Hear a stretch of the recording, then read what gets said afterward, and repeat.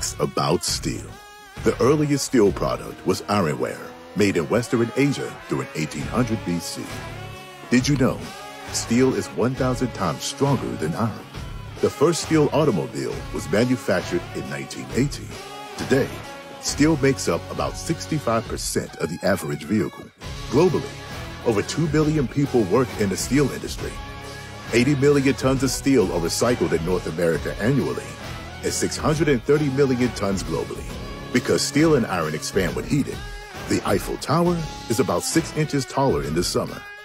The World Steel Association estimates that there are now more than 3,500 steel grades.